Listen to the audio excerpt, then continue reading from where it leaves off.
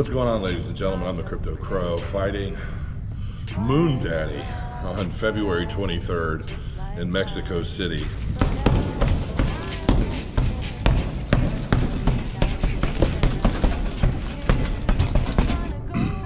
Got started back in training after, well, ultimately it was 11 years. I mean, I hadn't fought in 11 years. And, you know, the fight that I had in Indianapolis against Cincy Psycho at the time, who was 6'6", 254.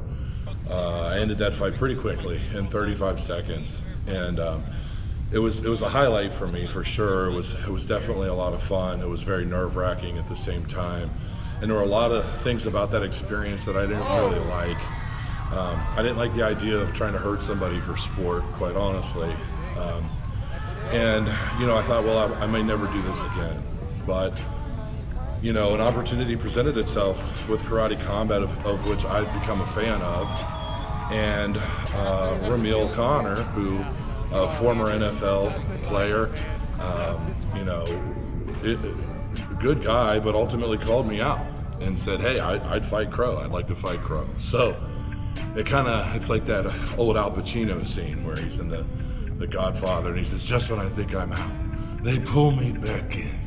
So I'm back in. And once again, I'm gonna have to try and figure out how to finish somebody quickly, especially in this Mexico City air that I think people are underestimating in terms of what it can do to someone's cardio. And, you know, ultimately, this is an opportunity for me to kind of push me. You know, I've come down from, I think it was 305 or 310. I stand here right now at 265 as a heavyweight, which I never thought I would see the day. I never thought I would actually be able to reach the heavyweight weight limit. I think the lowest weight I'd been in 2006, I was 270. So I am 5 pounds lighter now than I have been in probably 25 years. And so, and I have more to go. You know, I might lose another 10, 15 pounds. I don't know, maybe another 10 pounds. Moon Daddy is working himself down. He's at like 220 from 241. And so we've got a few weeks to go. I'm gonna be ready, guaranteed on that. And I'm very much looking forward to it. And that's all there is to it. Thank you, Karate Combat Influencer Fight Club, for the opportunity.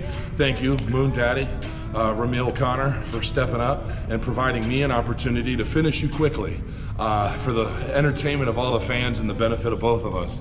So until next time, guys, crow your coins, and I'll see you in the pit.